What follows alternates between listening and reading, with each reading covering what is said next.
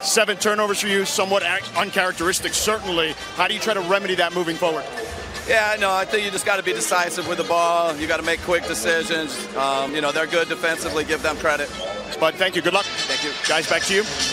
And George Pritchard knocks down the first shot of the second quarter for the Celtics. Is elite defensively, but you love when a coach can coach someone hard first quarter. And I just thought the level of defensive intensity shifted for Milwaukee. 2 free throws of the ball game. Milwaukee back up by 2. And Tice with a nice follow off the White miss. That is their 5th offense. 11 minutes, 41 seconds in the first. The on-off numbers for the Bucks without Giannis are not pretty. So what do they do here, Mark? Give it to Bobby Portis, who couldn't catch.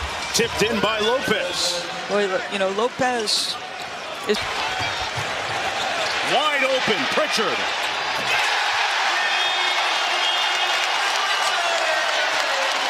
For that second-year pro going back to last year, when he seemingly was in foul trouble and didn't quite get the trust from the coaching staff. Wow. As Portis counters. That is a big-time shot by Portis. Now from the field.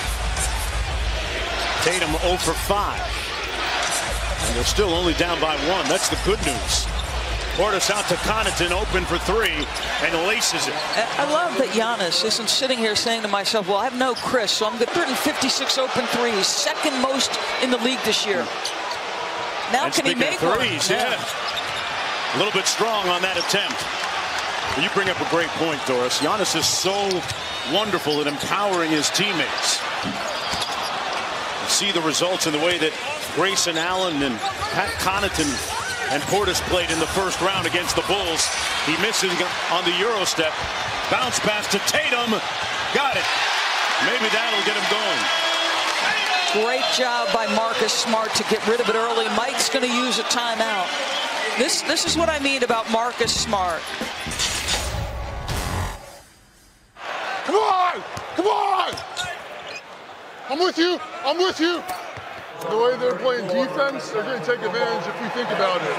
Good defense, White. Keep going, White. Good job, BP. Great job. Hometown. Back home, PC. Think about the Bucks doing without him for the majority of the regular season and still posting the 3rd best record in the East. Speaks to the great job by the coaching staff and the players of the Bucks as Allen knocks down the jumper. Again, off a double team. And you leave Grayson Allen, who had 2 huge games in that last series, a wide open 3. Still waiting for Tatum and Brown to get cooking. Horford left it on the front rim. Brown and Tatum both in the ball game right now. Boston with all 5 starters on the floor and Giannis missing, but Boston giving it right back. Here's Allen. 2 Jays really struggling, and Grayson Allen quick triggers a 3. Feels to me, Mark, like Boston has yet to settle into the game. I feel like sometimes they're rushing their offense. Like you said. Yeah, Marcus went one-on-one challenge Giannis earlier. Jason making a pass in transition, and that's helping and fueling this team. And this is what Ime told us. If you're Boston, your offense is the first part of your defense. You're rushing your turnovers. You're fueling a dangerous team.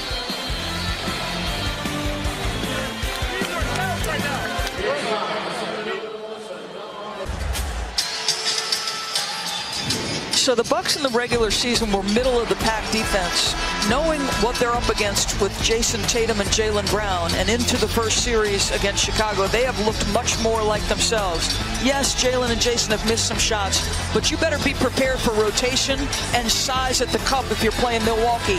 The level of intention that Milwaukee's playing with, finishing things with the defensive rebound, a combined 2 for 11. Some of it's these 2 guys, and some of it is the Milwaukee defense. And during the huddle a moment ago, one of the voices, the leading voices on this team, where players take a lot of equity on the sidelines and in the locker room, Grant Williams right there, exhorting his teammates to get going perhaps.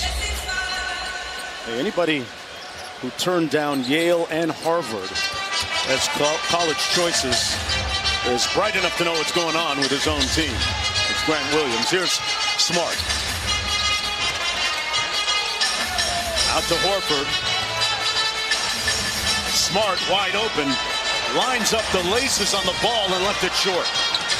They'll get another chance. Here's Tatum.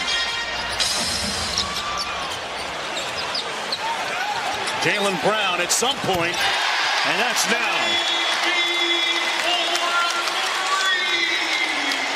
Brown got the memo.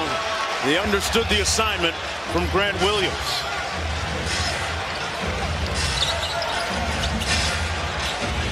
Carter against Robert Williams. Tough contested three. Wow.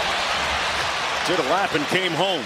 He is very capable, Robert, extending out and challenging threes. Nice pocket pass. Never made it, though.